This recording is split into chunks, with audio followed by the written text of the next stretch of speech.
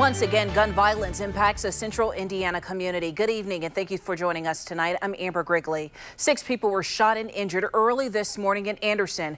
4 of those people shot were teenagers. WRTV's Meredith Hackler tells us how community members say gun violence is a growing issue in their community.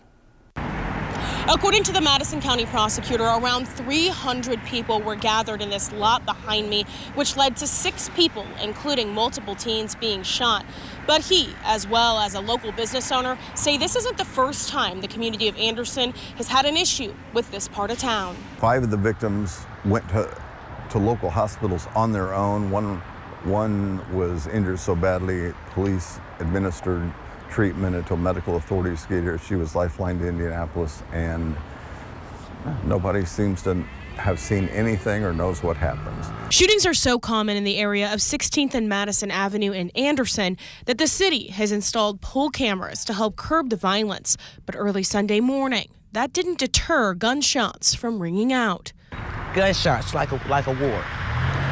Like a war. I looked out, and that's when I seen all the police down here in an ambulance, and I just seen, when I peeped out the window when I heard the gunshots, I just seen people running.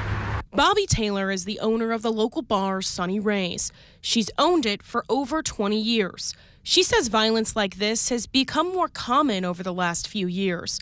She says ever since Indiana passed a law that allows people to open carry a firearm without a license, the violence has gotten worse. Everybody's got guns out here.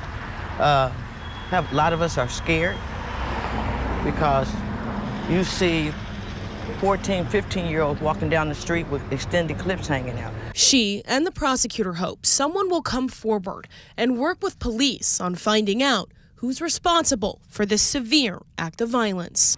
Tell somebody, report it. Nobody should be able to get away with these kind of crimes. It's ridiculous. We need your help. Please tell somebody what happened. In Anderson, Meredith Hackler, WRTV.